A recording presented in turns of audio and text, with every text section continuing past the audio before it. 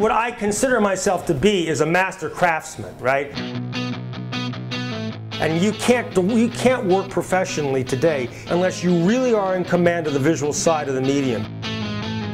If the story becomes cheesy or you start seeing a camera move, right, it's kind of saying, this isn't real. There's three kinds of camera movement which are always invisible. Externally generated camera movement, internally generated camera movement, and moving establishing shots. This is what I call, directorial bravado. Every moving shot does 5 things. The first thing that every moving shot does is establish geography. The most important thing in the scene is always what? The story. Okay.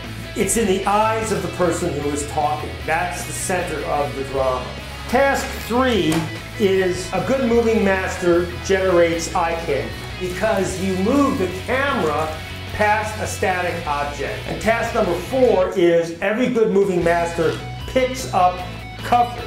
So this is all about task number 5, which is shooting a shot where you don't cut, where it plays in one shot. When you're understanding lenses, you only need to understand what the look of 3 lenses. The top lens is a 50. The middle lens is a 9.5. The bottom lens is a 300. And every other lens does the same, but just less so. There's 3 things that you have to do to make a good action scene. Okay? 1 is you have to put the camera in the right place. 2 is you have to put the right lens on it. And 3 is you have to get enough pieces to make it seem violent when it really isn't violent, or dangerous when it's not dangerous.